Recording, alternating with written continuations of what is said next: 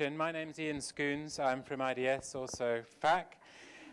This session is on BRICS and African agriculture, a topic which was already raised by Adebayo in the opening presentation. We thought we ought to have a session that focused on these sort of themes because the engagement of the so-called rising powers is potentially having a major impact on the broader politics and political economy of African agriculture. And of course, next week is the 5th BRICS summit in Durban, South Africa hosting Brazil, Russia, India and China at that event, where agriculture will also be on the agenda.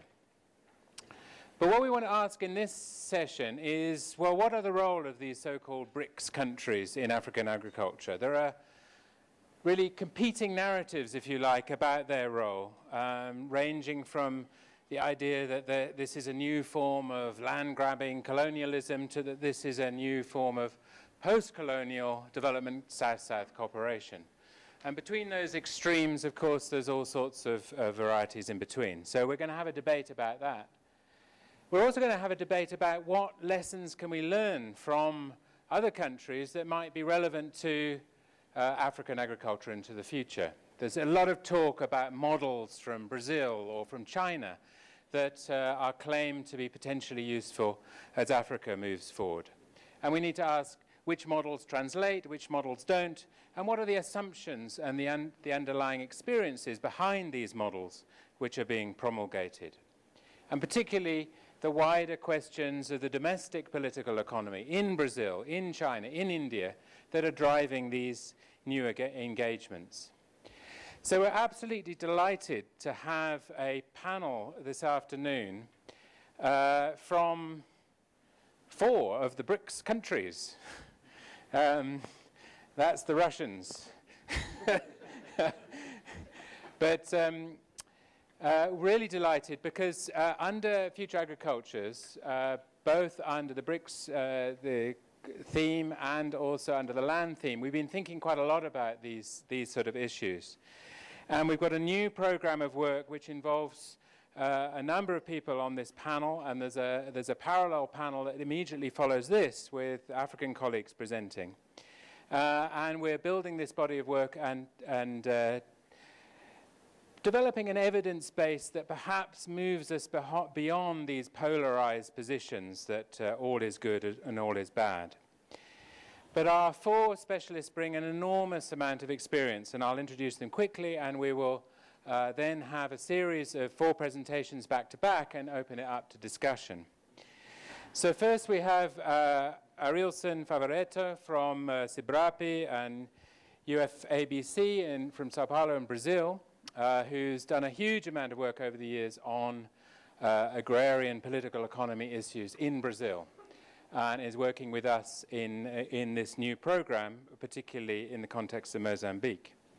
We also have Sachin Chaturvedi from RIS in New Delhi, who has published quite extensively on this issue and has been here as part of the Indian delegation to the BRICS Academic Summit, Academic Forum this last week, and brings a particular international relations perspective to some of these issues. We also have Xiaoyun from the Chinese Agricultural University in Beijing, who over the years has worked a lot in Africa and has led a lot of the thinking in the Chinese context about how China-Africa relations around agriculture should emerge, and was the lead author in a major book that came out just this last year. And we also have Ruth Hall, who leads the land theme of Future Agricultures and is also a professor at PLAAS, based at UWC here in South Africa. And she's going to be talking about South Africa in the broader African context. So, without further ado, I'm going to hand over to Arilson, who's going to kick off. Hold your questions till the end, and we'll, I'm sure, have an interesting debate. Good afternoon. I'd like to begin with my acknowledgements to Ian, to the organizers, to inviting me to take part in this session. And I'd like also to begin with my apologies for my English, but I hope you can understand something at least. The title of this presentation is The Misconceived Notion of Successful Brazilian Agriculture and Some Difficulties to Endogenize an External Model. Can you pass, please? My point of departure is that Brazilian agriculture is known as a successful model based on a bimodal structure, a sector based on an agribusiness composed by big enterprises and big landowners and a family farming sector. But I could address to this assumption at least three questions. The first one is the Brazilian a successful model? Second, is there a peaceful coexistence between sectors in Brazilian agriculture? And third, is that a transferable model? I have only just 10 minutes, but I will try to do my opinion about these three questions. First of all, I'd said it's not a model.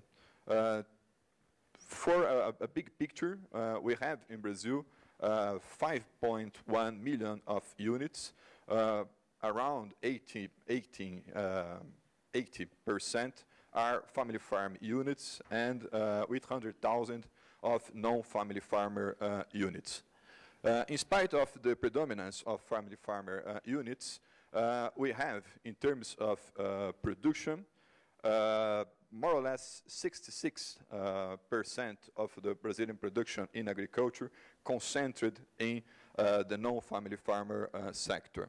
In other words, in spite of the majority of units in family farmer sector, and in spite of the most part of people involved in agriculture in Brazil is on family farmer sector, we have inverse proportion of wealth generated in agriculture with a predominance of the big farmers, the big enterprises in Brazilian agriculture. But the most important number here is that we have 1.3 million of family farmers' properties without monetary income. In one word, it's not a model because it's a model that generates important wealth, but it's a model that generates also poverty and inequality. Because of this, I'd said also that it is a complementary and contradictory coexistence. The official discourse in Brazil is that, well, we have a complementary model based on big enterprises and in a family farmer sector. It's true, but it's also true that this coexistence is not peaceful. It's a contradictory coexistence. I'd said we have not two models of agriculture, but at least 5 agriculture segments in Brazil. We have a set of sectors in agribusiness composed by the modern agriculture in Brazil that we call the agribusiness sector with high level of productivity and income. But we have also among the big enterprises in Brazil a sector based on big land owners. This is a sector with a low level of technical modernization and productivity, and it's a sector that survives because the political power. And this political power is due to the dominance between first sector of family farmers that we call in Brazil the peripheral family farming. This is one sector. In this sector, we have the majority of family farming in Brazil. But also in family farming, we have an intermediate sector and a consolidated family farming sector. In Brazil, as you know, you come back, please. As you know, we have two federal structures for agriculture, the Ministry of Agriculture and a Ministry for Agrarian Development. The policies that we find in the Ministry of Agriculture is targeted to this sector and to this sector. And the MEDA, the Ministry of Development and Agrarian Policies, is targeted to this sector. In other words, we have the most part of family farming in Brazil without properly agricultural policies. This is a picture of the different sectors that we can find in Brazilian agriculture, just to take an idea that we have first two models or two discourses or two set of policies for family farming for big enterprises, and to underline that we have two sectors without exactly agricultural policies. Because of this, we have not only one face of Brazilian agriculture, but several. This maybe is the most known face of Brazilian agriculture, a big production, a modern production with high technology. But this is also another face of Brazilian agriculture with destruction, erosion of biodiversity, and etc. And also, we have a face of family farm production in Brazil, generating wealth, welfare, but also a poor and maintenance of the poverty in Brazilian agriculture.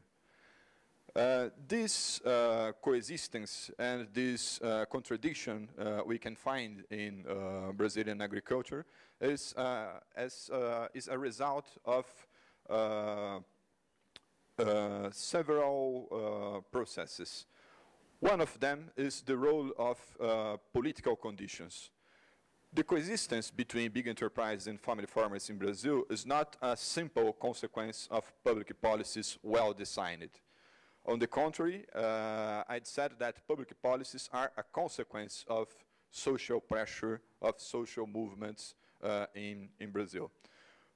We have two key moments in Brazilian agriculture. The first one is placed in the 60s and mainly in the 70s, where the modern Brazilian big agriculture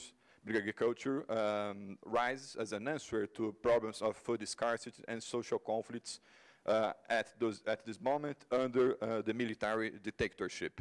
And other important moment is in the 90s, when family farming policies were also adopted as an answer to the pressure exercised by rural social movements. What I'd like to underline here is that in these two moments, we had endogenous forces driving changes and the constitution of local coalitions around policy making.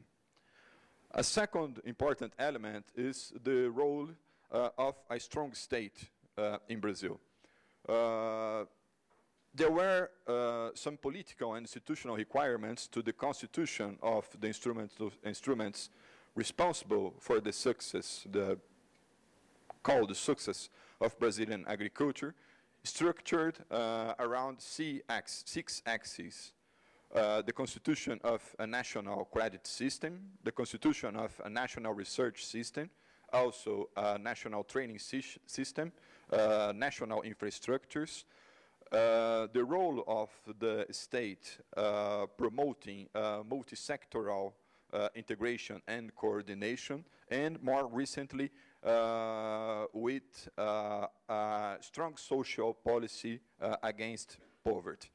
The idea is that a strong state was necessary in Brazil to finance and to coordinate the modernization process, to adapt the technologies, to create the capacities. This, plus the social actors driving state policies, is the main forces behind the Brazilian agriculture. And we have also the role of some extra agricultural factors. This is important because when I speak about agriculture, naturally, our emphasis is put on agricultural policies, the political process around policy making for agriculture. However, we find in Brazil today different territorial consequences of the agricultural development that we just can explain with some non-agricultural factors. The idea is that to achieve high levels of production, I need infrastructure, technologies, investment, access to markets. This is important factors we can find in Brazilian experience. But this combination of factors have some social negative impact caused by agribusiness technology-intensive model and its subsequent low necessity of workforce. Or in other words, the Brazilian model of big agriculture generates a lot of poverty. This can be offset by decentralized urbanization and economic diversification, creating local markets and other opportunities to absorb excess workforce. This is a reality we can find in some regions in Brazil, but this is a reality we can't find in other regions. Where we have not this model of decentralized urbanization and diversification of the local productive system, we have persistent poverty and inequality. Another problem we have with our model of big agriculture is environmental problems derived from intensive use of water and soil or derived from loss of biodiversity. This is not exactly a fatality. It could be offset by low input and high diversification technologies, ecological requirements of future agriculture, but these technologies, this knowledge is not available for large-scale use. And then we have this kind of trade-off between the high levels of production and the social and environmental problems derived from the Brazilian model. The next, please. To finish, I'd like to address some issues from African agriculture. As I said, this is just a big picture of the Brazilian agriculture. I have no time to do it in more details, but I also I'd like to underline that the Brazilian experience can be seen as a model. I'd said the Brazilian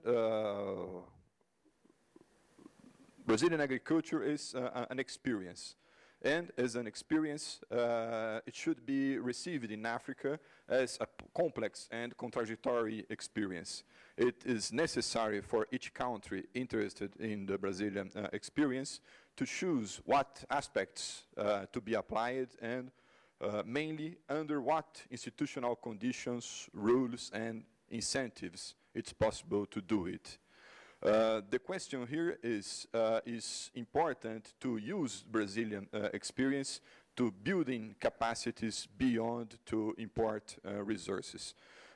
One learning from Brazilian experience is that in the 60s, Brazil didn't have also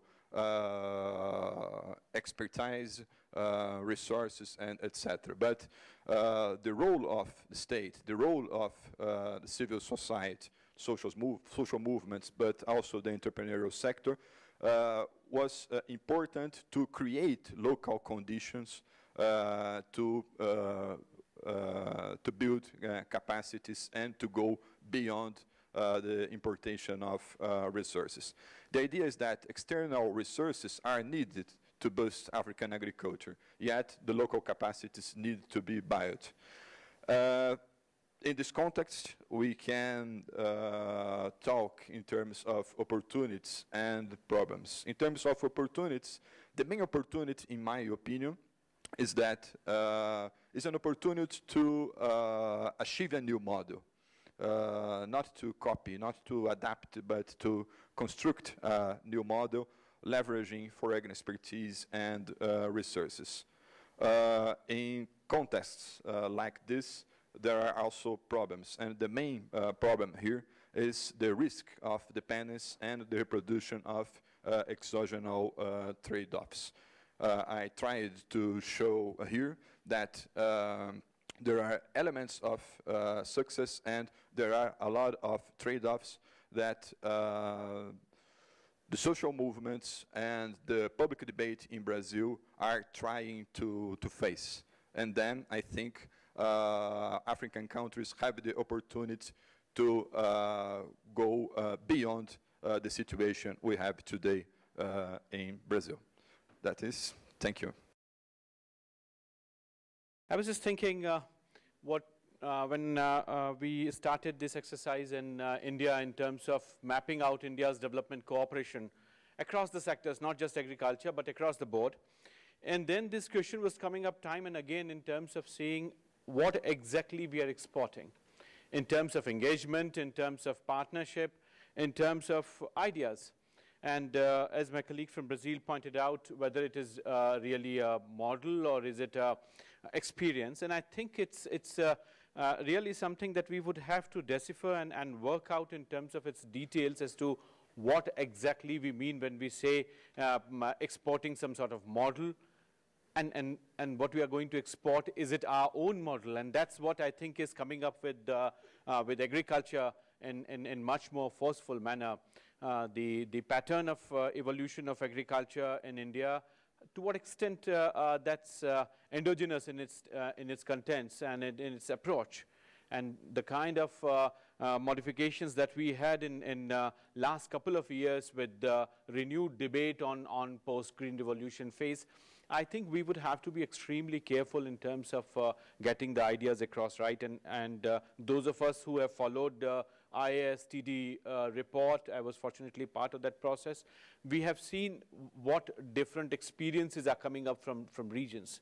So when we talk of BRICS in agriculture, is it a monolithic structure that we are going to think of, or it has its own regional specificities and country-specific dimensions? So I think these are the sort of caveats with which I just quickly make my presentation. I know I have 10 minutes, and I would try to do justice with that. What I'm trying to do here is in terms of building up on what kind of issues we have in terms of our own development experience. And as you know, the most important feature in India's development planning right after independence was in terms of creating manpower and in terms of creating skilled manpower across industrial sector, across agriculture. So that I think is one important dimension which, can be changed now? Next slide. So that I think is important in terms of trying to see what exactly is the dimension and how we have tried to link up the idea of with the concept of human resource development. I don't think if that's the right one. No. Can you copy it? It's Johannesburg, Sachin. So what we have tried to do here in our engagement with Africa is in terms of trying to see what exactly is in terms of requirements of manpower building. And you see in media, and Ian also alluded to that, we have tried to see how this whole concept of engagement started right in early years of 50s, and once the slides would come up, I would show you, largely trying to show how theoretically also it is argued out in terms of a development model, what exactly is the role of trained and skilled manpower, in which we have tried to see how this knowledge sharing is extremely important, at what level we can engage in, and at what level we have tried to have a sort of larger dimension. And if you see Raul Previs' work, we try to see how skilled manpower can compensate for a large capital deficit that is possible in any kind of setup.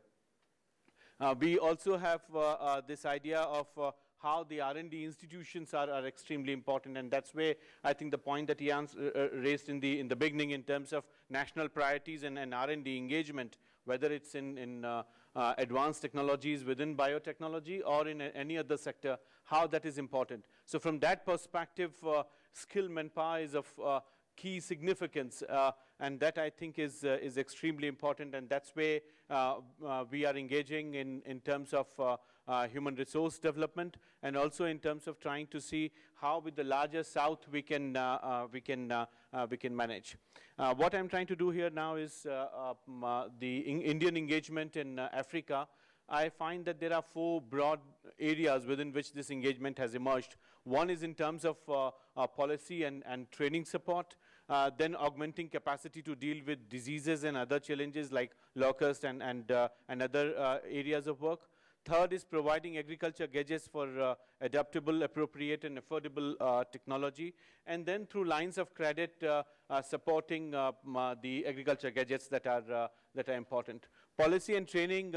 In 2006, India has started this India-Africa summit in which several decisions have been taken, but of key significance here are the agriculture training centers which have come across a couple of countries in which the government has supported several of the training programs, the fellowship programs, the training on field, and also transfer of technology. Then we find a sort of program in which the trilateral partnership is coming up, in which India and US and others are participating. I would come back to that a little later, but the fact that the fellowships under the TDC program are emerging is an interesting feature. Yeah, next. Then are the issues which are in terms of trying to see how in specific countries, and I'm picking up Ethiopia for detailed discussion, is in terms of supporting the land acquisition, which I think has attracted huge media attention and debate. And I would just like to mention here that if I see the earlier literature on this, and I go back 1953 when on request of Ethiopia, India sent farmers. So it's not a new phenomenon. It has been historically there. The data is there. The details are available. So something which has been happening for quite long now, and the kind of media glaze that it has come in, I think we would have to look into that in terms of what extent it is adversely affecting. Then that is also because part of the national plan, because in the morning session today itself we had this issue, to what extent the national priorities are fitting in this plan of BRICS countries in their investment in agriculture. I think in case of Ethiopia, it is the Growth and Transformation Plan, GTP, which has already initiated ideas in terms of their engagement and trying to see what exactly can be done. Next, please. There is also this experience again in Yemen, and then in 1964 when India sent key economic experts to support policy planning and trying to see how agriculture scenarios can be worked out in terms of supporting the broad economic development framework. So from that historical context, I think the policy and training support is extremely important. There are also areas of engagement with Mozambique, and I think after Ethiopia, Mozambique, and then Senegal, these are the 3 very important partners which have emerged over the years, where India's engagement is across the board, not only on policy and training, but also in terms of providing gadgets and other areas. Then are the issues where policy and training is also in terms of trying to share and transfer India's own green revolution experience, which is trying to support the larger structure of not only the engagement with the smaller economies, but also in terms of those which have identified green revolution as one of the routes for agriculture productivity and higher food production levels.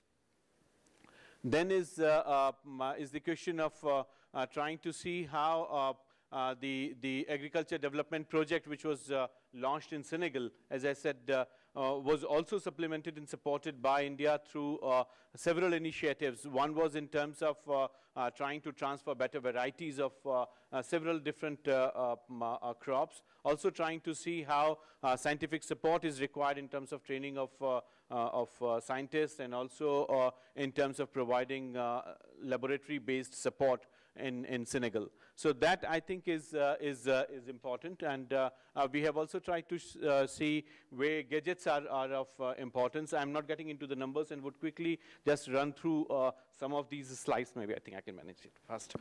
In terms of trying to see how the lines of credits are supporting India in terms of what exactly is to be brought, and that's where I think the national priorities come in. And at the 2008 India-Africa Summit, $5 billion were awarded in terms of credit lines, and they have become a major support in terms of dissemination of large number of activities. Last is this idea of triangular development cooperation in agriculture, which has assumed key significance in India's approach, where India has engaged in the first place with the United States, where they have identified fellowship programs, training programs, and also infrastructure building for agriculture. So with these three areas, the knowledge initiative has advanced. The first training program is with support of a couple of institutions which are there, and there again the focus is on three specific countries, Kenya, Liberia, and Malawi, where specific crops are chosen and they are being addressed in terms of training and support program. Also, there is this idea that what India has indigenously achieved, that should be emphasized rather than getting on the US experience with agriculture. And there I picked up just two examples to show. One is process and business model innovation. So India's experience with dairy industry, particularly Amul, which came up as a major brand out of the farmers' cooperatives, and with the forward linkage in the agriculture sector, that has emerged as a major success area. The second is this holistic innovation, where agrochemical companies are part of the strategy. So keeping private sector out of it is something that is after 1990s liberalization process, India has shed off, and more of them are being integrated in the agriculture sector. So they come up with products which are specific to specific agriculture regions. So that I think is of key significance. This January we got something like 180 agriculture professionals from these three countries who have come for our training program. Then TDC I have already discussed. I would not get into that. And last, I think, is very important when India has requested MS Swaminathan to get on board in terms of engagement with a couple of African countries in terms of alternative agriculture practices.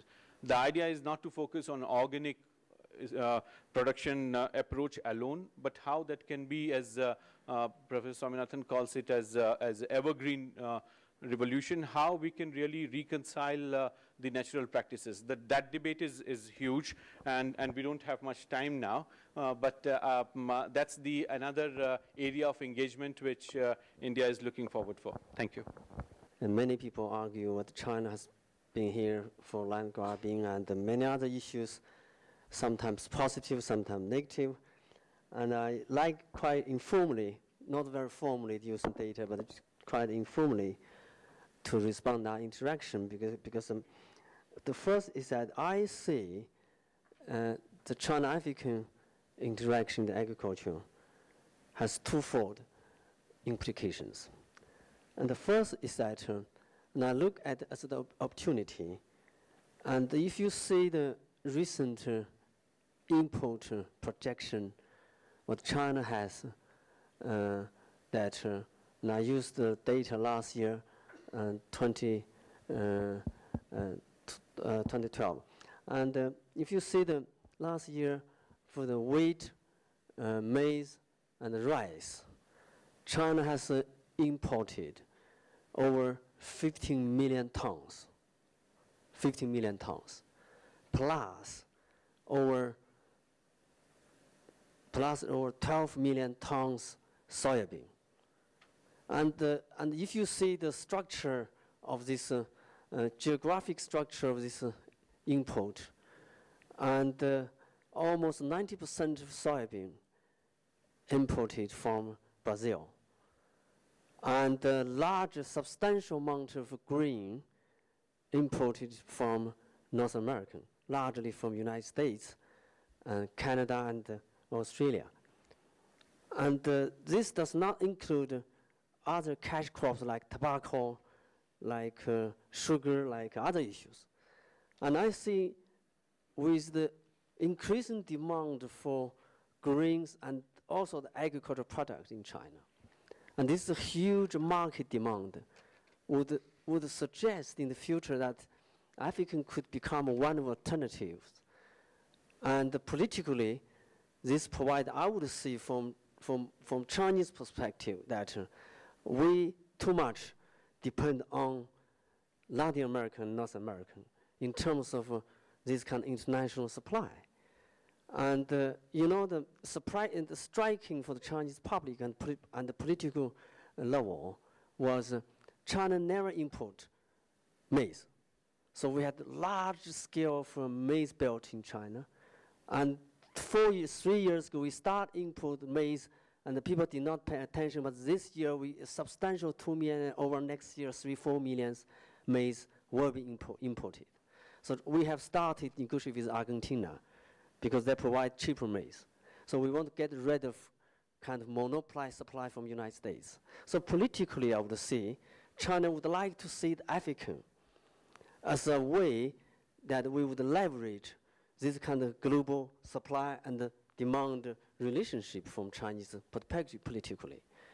And that actually responded, I'm not going to say definitely, that would responded the increasing interest from China domestically, that so many interest in investing in agriculture. I'm not going to say land grabbing because many people are coming for land issues, but I would say generally that that provides a picture incentive, political and economic incentive for this.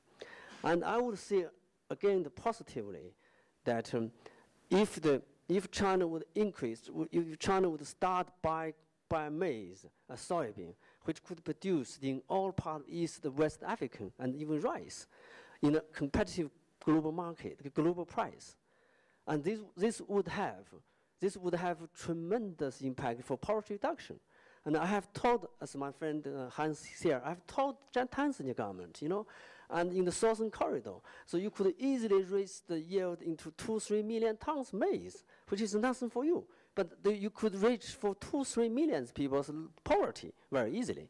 So from that perspective, I would say, either from economic incentive from African and from political incentive from Chinese side.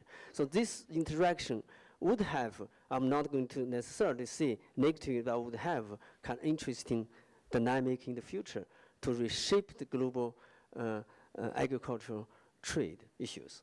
And from that way, and we were thinking that this kind of economic drive would also turn the Afro-agro pessimistic way into more optimistic way. So this is something which I would say the first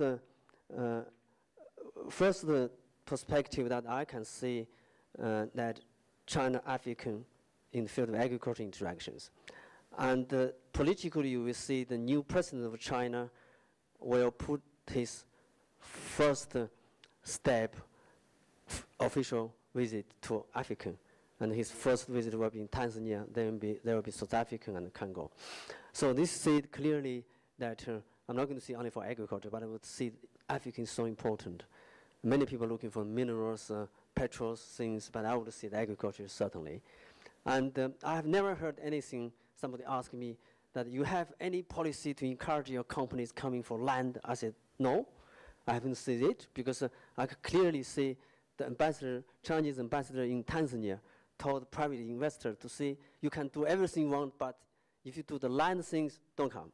So this is the way of, I'm not going to say they have or not have, but I'm going to say it's very controversial politically, and the Chinese authorities quite careful and quite sensible for these issues. And secondly, I see the relationship between China and Africa. In the field of agriculture, I see that opportunity in the sense of this kind of interaction also provide kind of experiences and learning, lessons sharing and learning. And given the fact that China and African you could see a tremendous difference in terms of social, culture, political scenario. You see the geographic distributions, and China is one country. Africa is many countries, continent. You know, you can't compare, you can't see what. But again, and this does not prevent we draw the lesson and the experiences in very, very levels that we practice agriculture in the sense of very universal way. And you can't see the agriculture in Africa and agriculture in the United States and in Europe and in Asia, India, China, somehow tremendous difference you can't see.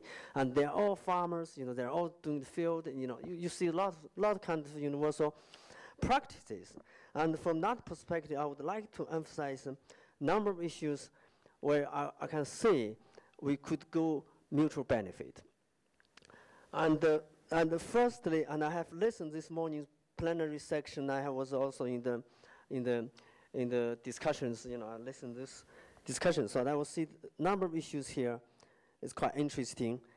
And the first interesting is that, and I have personally worked in African, and I began my first African experience in 1990, and spent almost like a year in Tanzania for my field study. And I came back after 15 years, 2005, that I realized that many people talk about China African. I said, well, I had early experience with African, why not just come with African? So I came to Africa and began to work in Tanzania. And my knowledge about African is very, very limited. And sometimes maybe my understanding and the reaction of African and China was very ignorant, you know, very ignorant. Please accuse my ignorance. And I had some kind of a thinking share with my African friends here. The first, and I have seen so many actors in Africa. Actors mean you have international bilateral donors, you have multilateral donors, you have NGOs, you have international NGOs, you have national NGOs, you have private sectors, you have so many, many actors in the field of agriculture in Africa. And those actors, from my perspective, is disturbing, just disturbing. I'm not just good or bad, it's just disturbing. You just imagine. So you have the family life, and many actors coming to interfere you.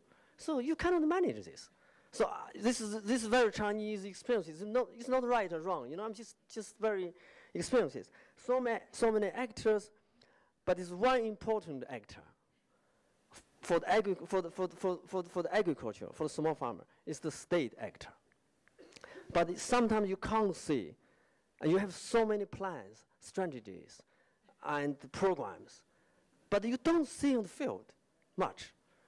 And I was working, and I'm working, I just came from my own field in Morogoro in Tanzania before I came here. I spent 3 days in the field with my farmers. I said, no, you have so many programs, Kilimanjaro, everything, many programs. I don't see nothing here, you know. But practical is very easy. Therefore, now I would say, how to make anything on the ground is essentially important, rather than just looking for different programs on farm research or different issues, you know, complicated. I'm considered very complicated. It's not a complicated issue. I'm not going to criticize, you know, I'm also doing these similar things, you know. And that is some kind of what I can say the role of state building, commitment, and the politics of agriculture itself. And I was asking, Chinese state, Chinese leaders are not freely elected, not democratically elected. Why the policy is pro-peasant, pro-agriculture? Why the state leaders and officials, all these here, actually are freely elected? Those farmers should elect them, you know, and they should represent the farmers' interests. Why not? So these are the issues. And I would say, and the state is the one which I would see how the state would do this. And this is something which I would say the capacity building areas where we're looking for these areas, we can share a lot. But the Chinese state is too long-term, strong, and we cannot, African is just very short period of time, you know, we can't see African should learn from China. But I would see that point called developmental state. And Richard, you know, you just came in, we were doing this China Duck study group, we're looking for this strong state building and developmental state, and we'll discuss this morning. I'm not going to repeat this one. And learning. And learning means the lack of learning process that put experimentation into large scale, all this procedure learning, these are issues we could certainly do it. Now, secondly is that I like to emphasize kind of small-scale farmer, and the small-scale farmer transformation is essentially important, looking for two dimensions. One is for whole economic transformation, and secondly for the poverty reduction. And if the small-scale farmer cannot be transferred, counting in African, but in country, particularly in country, Tanzania not working, and agriculture is underemployed. Often you find households have not enough labor to do farming. And at the same time, you found young people, young, strong laborers, and they're on the streets selling those, peanut, everything there, and doing nothing. And even doing, very, very lowly paid, underpaid job. So you see the interaction between rural and urban, and agriculture does not have attraction to attract employment. So agriculture, small-scale agriculture, if small-scale agriculture cannot be transferred, and the whole economy cannot be transferred, and then and the poverty reduction, as Ms. Hans mentioned, that poverty reduction, you have everything's done, you have good health, education, everything, but poverty is still striking there. So, and the whole situation is worse. So, my last point here is that small-scale agriculture, what does it mean this? And from the Chinese experience, it means not subsidy, and because we didn't subsidize agricultural farmer until recently. And if African friends come to China now to learn from Chinese agriculture, I said, be cautious, don't learn now, today. Because today's agriculture is highly subsidized and is polluted, and a lot of problems. This is not what you learn. And you're going to learn 1970s, 1980s, when the agriculture rate 10 years grows 9%, and the poverty reduction already down to 50% from 1978 to 1986, 7 years. So those 7 years, we had 15% economic growth, and agriculture growth contributed 40% of that growth rate, and agriculture grew at 9% over 7 years, and the farmer's income increased 3-4 times. And that time, there's no subsidy, there was no many significant, there's never provided credit. For what? Because farmer has to use their labor to contribute for community level infrastructure, for road, irrigation, everything. So you need to accumulate capital. So Chinese model simply, and agriculture is the source of industrialization for a long time by sacrificing labor, everything. So that experience is not applied today. As African, you can't do it. You cannot order farmer to do this field work, but there's various ways looking for this kind of contributions from smallholder agriculture. So smallholder agriculture is not something which you provide everything free, support there to grow things, but you have to really consider that this is a very difficult situation. So thank you very much for this. Time is tight, and in case I don't get to the end, I want to start with my conclusions. The first of which is I want to emphasize, while there's been a lot of attention given to the expansion of South African farmers elsewhere in Africa, I think we need to understand that this is a real phenomenon, but it's better understood as an expansion of agribusiness from South Africa into the rest of the region, and that this is a chain-wide process. It's a mistake to look at only primary agriculture involved in this process. Second is to say that the context in which this is happening is one in which there's been a dramatic restructuring of commercial agriculture in South Africa since the early 1990s, a process that's produced winners and losers, and is the context which is incentivizing this movement elsewhere into the continent. And the third is to make clear that the context in which this expansion is happening is one in which the conditions in which, under which this large-scale commercial farming sector, this capitalist sector, was successfully constructed over a century of state intervention in South Africa, that context no longer exists. That level of state intervention, regulation, protection, and subsidization no longer exists in South Africa. So we're really looking at exporting a model, but without the mechanisms through which that model was successfully created for political purposes in South Africa. Just to say, South Africa is the newest BRIC, joining a club in which we're slightly out of our depth. by some measures, South Africa is in the mid-range of the BRICS, with average income not too dissimilar from some of our compatriots. Secondly, by Human Development Index, South Africa is also there with the others around the mid-range. But in terms of the overall scale of the economy, it's clear that we are, in fact, the mini-BRIC.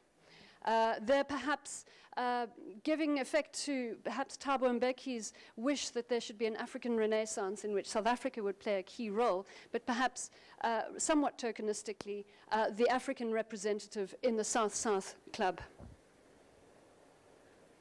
I want to emphasize that this strong discourse on land grabs in Africa has caught attention, and particularly the role of South Africa, as one example of intra-regional investment deals. So while a lot of attention is focused on South Korea, China, the Gulf states, and others, in fact, South Africa, together with a handful of others in Africa, are the exceptions, the investor states, rather than merely the destination states for large-scale corporate investments. So this is the view that IFPRI has put together, depicting countries that are leasing out land, leasing in land, and you can see South Africa standing out as really the exception within the continent, together with, to a more minor extent, Egypt and, in the past, Libya.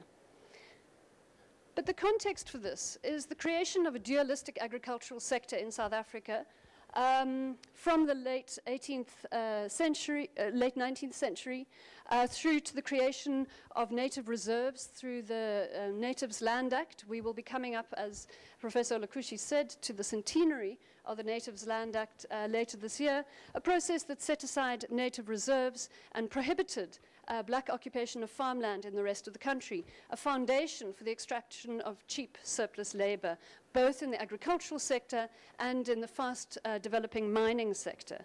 This is a map that was consolidated through the 20th century into the picture at 1990, where you can see that a small number of self-governing territories or ostensibly independent black homelands were scattered around the country, while the vast majority was reserved for white commercial farming that was heavily subsidized.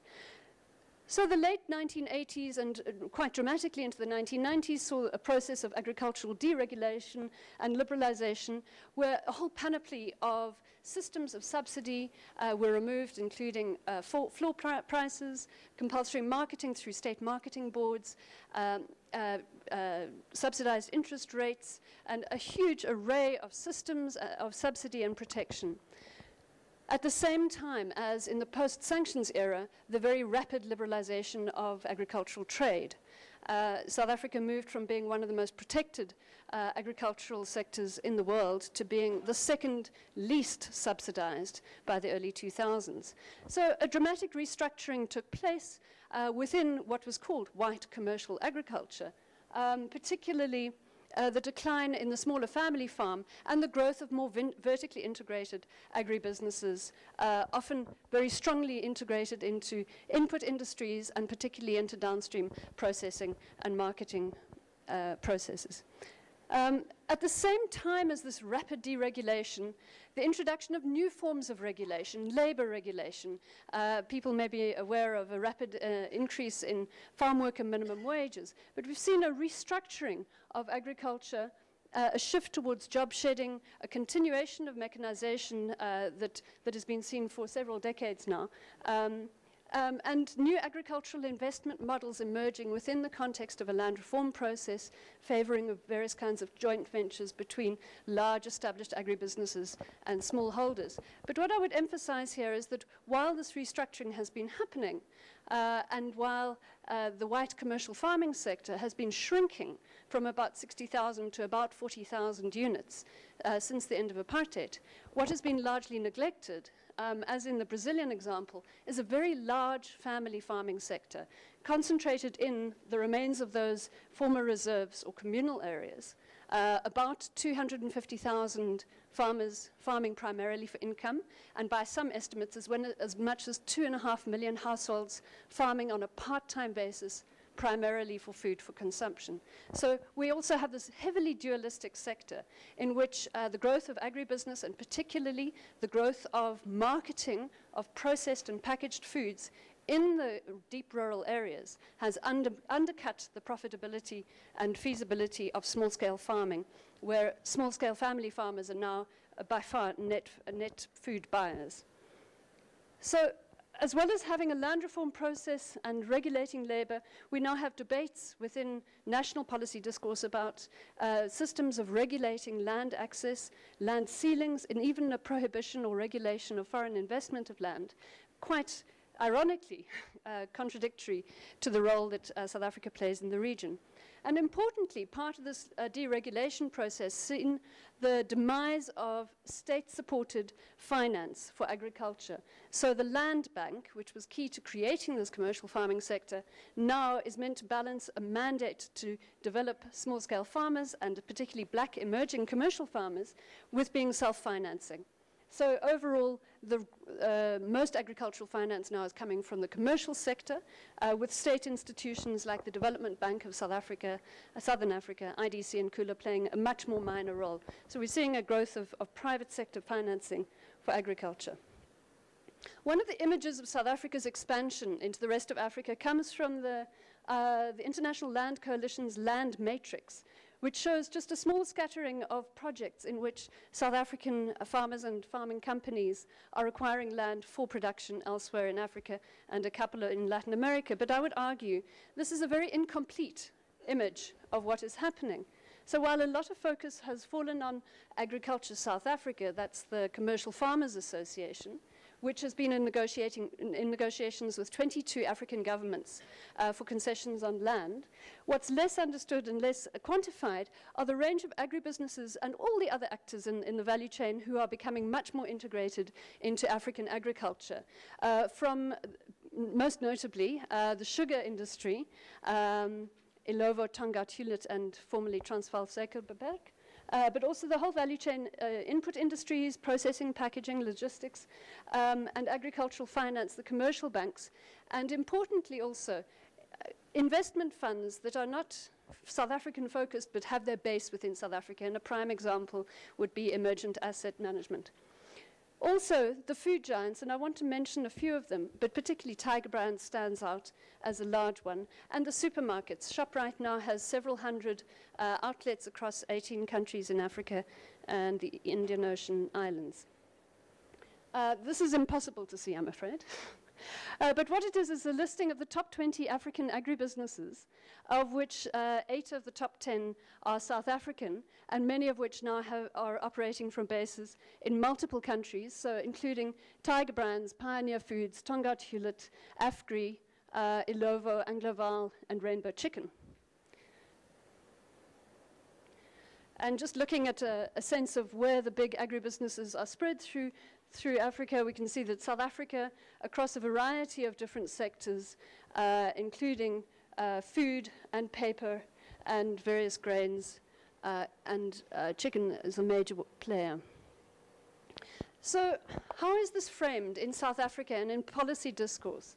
There's a strong narrative about the importance of regional integration, South Africa's role in promoting an African renaissance and South-South cooperation, and our national medium-term strategic framework identifies integration of with African agriculture as one of its top 10 priorities.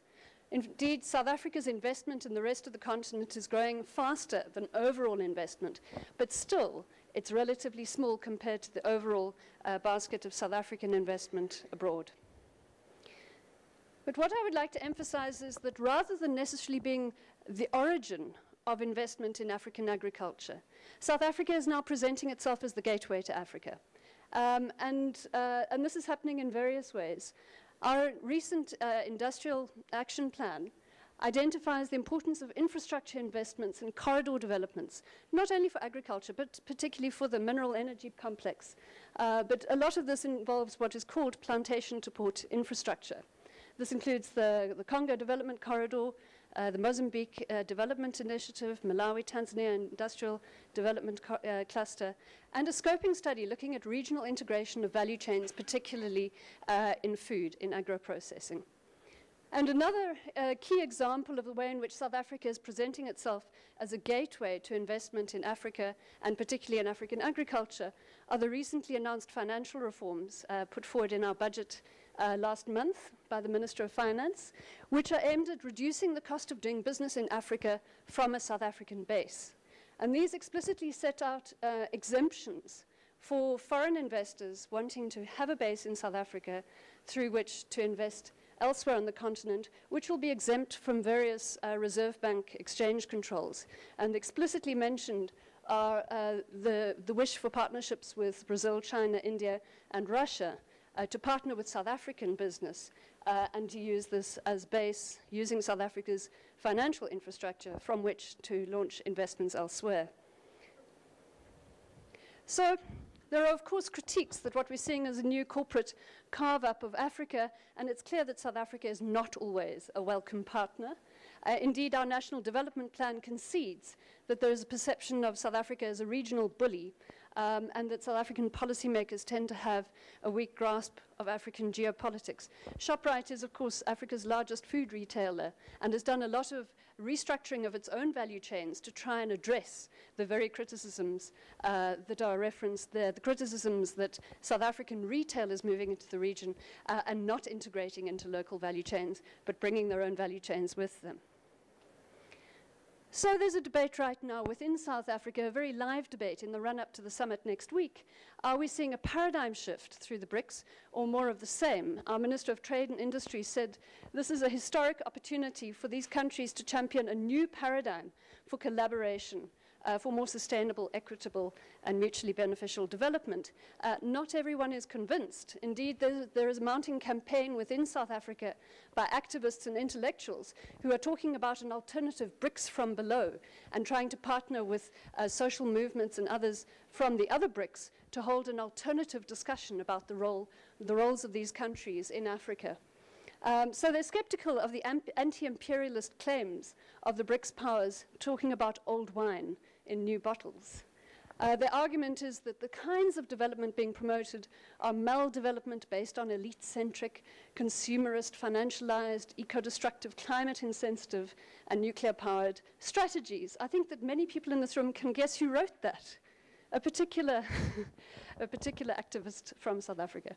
So, as they say, at this summit, 5 heads of state will meet to assure the rest of Africa that their countries' corporations are better investors in infrastructure, mining, oil, and agriculture than the traditional European and US multinationals. So, that is the critique. So I come to some final thoughts. Is South Africa exporting its model, and how do we understand the history and origins of this model? It's clear that there is an export of South African agriculture and agribusiness into the rest of the continent, but the scale of this is quite murky and unknown. One of the problems is that data has been reproduced. A lot of proposed investment, proposed deals have been recorded, but many of them have not actually gone ahead. An example would be the Agri-South Africa deal in Congo, which was proposed to cover 10 million hectares, then 200,000. A deal was signed for 80,000, and only 18,000 has actually been occupied. But also, there's been a biofuels bubble in Southern Africa, and a lot of proposed South African investments in sugar for ethanol, but also jatropha, have simply not materialized. But also, South Africa is now exporting one of the models that's developed within our own land reform program and in partnerships with small-scale farmers in South Africa, and that is a range of inclusive business models, including various permutations of outgrower farming. So agribusiness expansion is chain-wide, but this is taking place in a context, and quite unlike the context in which South African commercial farming was established, specifically with facilitation and support from the state, particularly lots of bilateral investment treaties, President Zuma taking business delegations on his trips to other African states, but without the heavy subsidization and support that made this sector possible in the first place. So this is quite unlike the situation of Brazil, where you have Embrapa, parastatal, specifically supporting agricultural development, or China, where you have state financial institutions playing this absolutely key role. South Africa doesn't come with all of that state support. But finally, I'd like to say we should be questioning what we call the national identity of investments. Most of what we're talking about are multinational investments, and it's wrong to think of them simply as being South African or Brazilian. These are often partnerships, so we need to understand the relative roles of all these countries in this expansion into Africa. Thank you.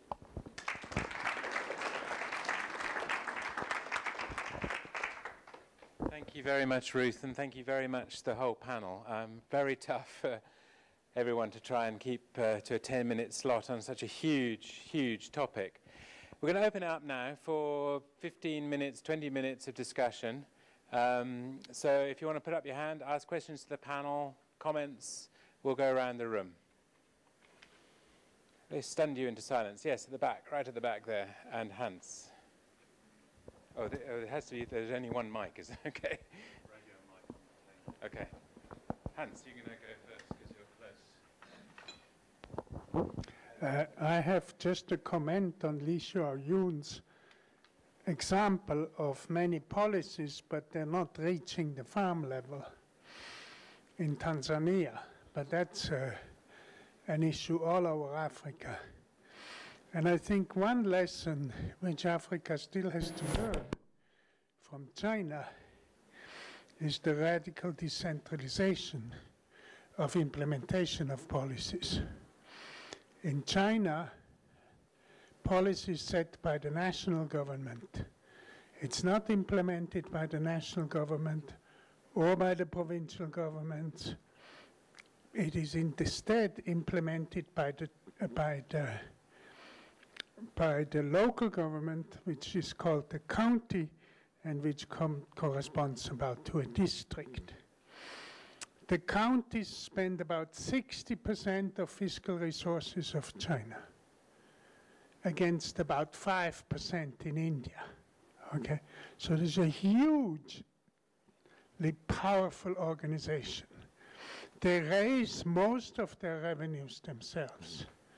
They employ all of the people in the health, education, and agricultural sector, so they are accountable to the counties for implementation. And they do have a direct hand in agricultural development, both on the farm and off the farm. I visited 2 counties, one of which got 150 new agro-enterprises settled into the same county, and another got 100, okay? You haven't ever seen anything like that anywhere in Africa. And it is because your counties or districts have virtually no autonomy and implementation capacity. You're way behind in the reform of the state towards an effective decentralization. Thank you. At the back there first. And if you can keep your comments short or questions short, that would be brilliant. We'll get more in. Sadly, we started late, therefore we're going to have to finish on time. Thank you for the very interesting set of presentations which worked well together. I just wanted to raise the point, I think, elaborated from the presentation from China about the multiplicity of actors in African agriculture. Because to me, that seems to be one of the most relevant things that we need to be considering, and putting the BRICS alongside a whole array of other actors, and trying to understand what this means in terms of our ability to actually control and manage agricultural policy, whether by the state or whether even by citizens themselves. What we find, to me, for example, I would even consider a project like agro to be far more dangerous. I mean, agro on its own has probably got far more finances than any single Ministry of Finance anywhere. It's got more finances than what the AU agriculture units have. And in a sense, set their policies and their programs apart from the CADET processes. So at the end of the day, you end up having a situation where you've got this plethora of actors, and you don't actually have any states or any institutions which have the strength to direct where those resources are supposed to be going.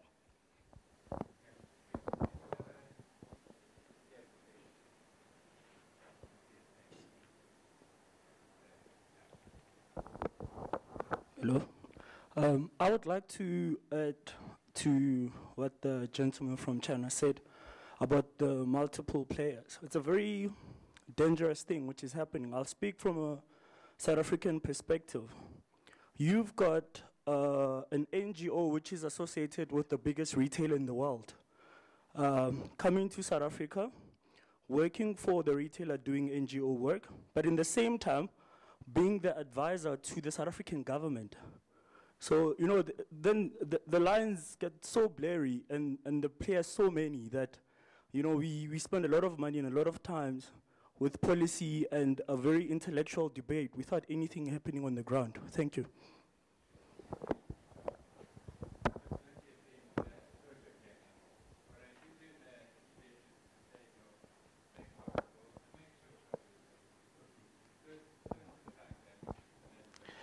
Thank you very much. My question is to a colleague from India. I think you have a very good model, and maybe that's why India has done extremely well and has become a net exporter of agricultural products.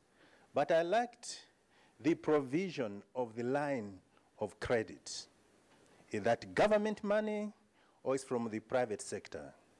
In other words, are there financial institutions that are providing that? Thank you.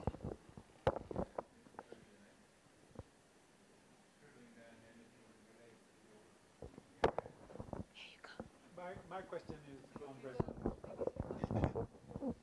My question is on Brazil. Taking up from the last point that Ruth Hall made about multinational investments so in Brazil, there's a large Brazilian agribusiness multinationals now are huge concerns with billions of dollars of investments, yeah.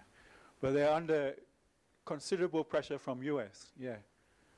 And the world of agribusiness is one of ruthless takeovers and things. At the same time, there are a lot of European investments in Brazilian agribusiness since the 1990s.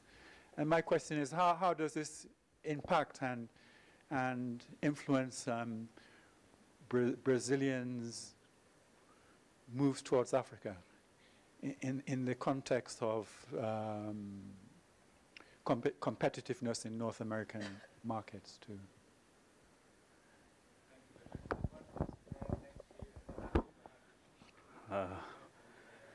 My comment goes to my Indian friend, I think. My Indian friend has put, the Ethiopian-Indian land investment in a colorful manner. But, there are so many problems going on there. Are you aware of really, the abduction of some Indian farmers and also the eviction of the local populations, the cry over the displacement of the poor peasants? Have you heard about these things? And also, I think there must be some correction. The Indian-Ethiopian relationship historically was all right. In terms of exchange of teachers and the like, there has never been any relationship on agriculture. And I don't know where do you bring that story of really a long relationship between Ethiopia and India. Thank you.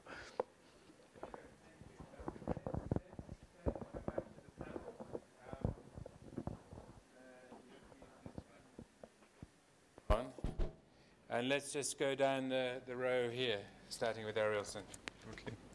Well, I have one question about investments of multinational agribusiness enterprises. I'd say that there are two main interests of these big enterprises in African countries. One is concerning low costs. We have an increasing of costs of production in Brazil, and in some cases the opportunity to invest in Africa represent for Brazilian enterprises an opportunity to produce with low costs. And the second is the proximity to such markets, important markets to Brazil. But I think also that we need to understand the interests of Brazilian agriculture in Africa, also in terms of a multiplicity of interests.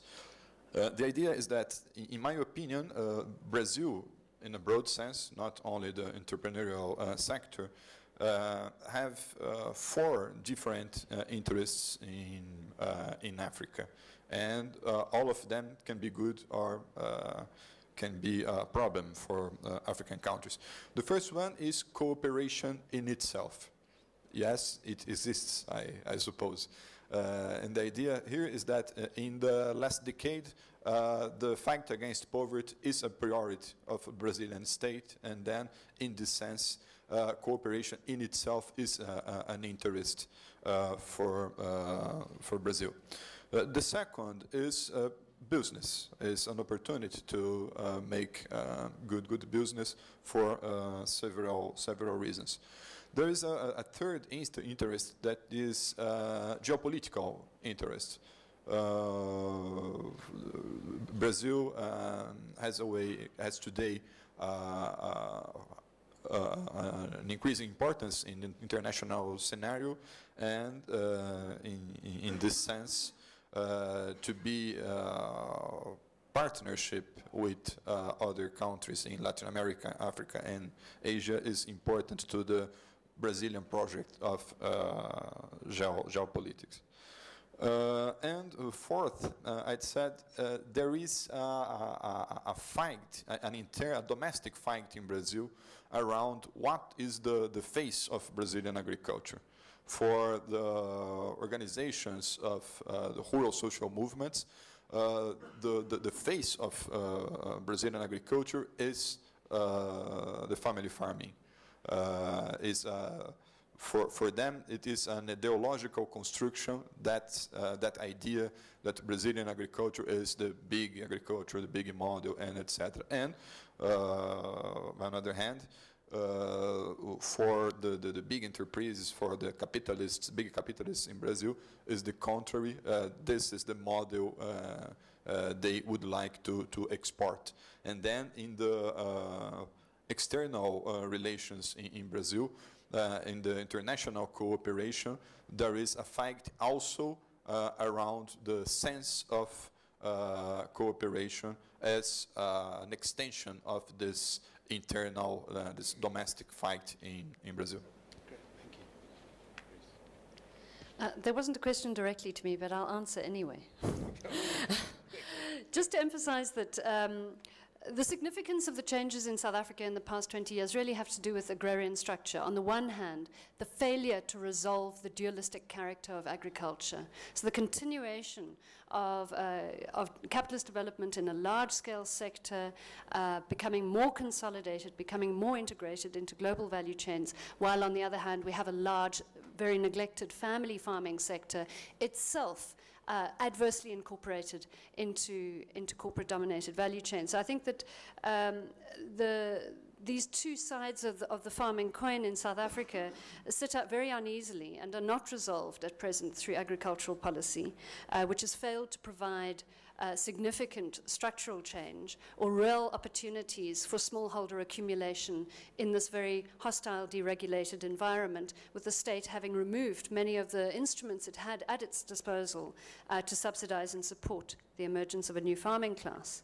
At the same time, I'd say that South African agribusiness is very sensitive to questions of abuse of land rights elsewhere in the continent, and is very adept at exporting its own model, not only of large-scale commercial agriculture, but partnerships with smallholders. So what I see in the last few years is the growth of increasingly outgrown models in Southern Africa. And the key questions there are, what are the terms of these partnerships? And it's that area which I think deserves a lot more research. Thank you. I have two questions. One on LOC, the lines of credit. The Indian policy has gone through several changes. Till 2005, it was Government of India which was extending lines of credit. But after that, it was given to the Export and Import Bank of India, Exim Bank, and in 2011 the policy has again been broadened to allow not only Exim Bank but other financial sector entities as well to raise money from the international debt market and provide that as line of credit. What happens is that the rate of interest, which is since it is to be given at much lower rate of interest than prevailing in the international debt market, that differential comes from the government of India. So that way it is provided at a subsidized rate. Coming to the question of land grab in Ethiopia and emerging dissent on that, I fully agree with you, and I think in the previous panel, Regina had this interesting presentation on evidence-based policy making, and I think we need to broaden that dialogue and try to see how and what lessons can be learned. We don't have to go by specific studies which are coming in, but on our own should do much more substantive analysis and then see. But I'm fully with you in terms of exchanging and expanding the frontiers of human resource exchange, which you mentioned in terms of agriculture scientists and is more in terms of the education sector. So I'm one with you in terms of expanding that, and on land grab, yes, I think we need to study that and broaden the dialogue. Thank you. My statement on the multi-actor in Africa was a bit provocative than scientific, but again, I like to see that 2 points here, and this will also relate to what Hans mentioned here. There's one point that in African countries, you see the intellectual capacity to advise government domestically is not very strong. Like what China and many other countries, like any country, like United States is advised by so many think tanks, UK, and China as well. But Africa doesn't have this strong internal intellectual capacity. So when those actors comes, and it's very difficult to balance the intellectual impact. Whether I'm going to say China's great like this, and people listen, yeah, good, and when people come, it's disturbing like this, we are so strong intellectually, so articulative and evidence-based, you have projections, data, you have modeling, and those pro-Africans have never seen this, yeah, it's very good. This is things in the reality, it's nothing scientific, but it's reality. And secondly, this multi-actor things comes and disturbing economically in the sense of weakening of the capacity, because they just give a different level of salaries, a package of attractions, and those people working in the government, they would just shift it, to working for donors, for Chinese, for British, for Germans, highly paid, whether should work for less paid for the government, all this kind of impact negatively. I would say this multi-actor involvement, not only politically disturbing the agenda, but also social, economically, disturbing the structure, capacity, everything. I'm not going to say multi-actor is wrong on the right. I'm going to say there's a need for the African, from my perspective, to develop a kind of capacity that they can really utilize this multi-actors capacity. This is what China, when the World Bank come to China, I don't think the World Bank director in China or like residential director China could open any minister's door. Cannot. You need strong national capacity, and then you could work really equally with multi-donors, and then you can actually bring this kind of negative impact into a positive impact. So that's what I'm going to see the multi-actors. We have to see like this. So, thank you very much. So thank you for the excellent comments and excellent questions, and a great panel. I think what we have to take away from this panel is the need to move beyond these stereotypes of engagement to a reflection on this real variation and diversity that we see.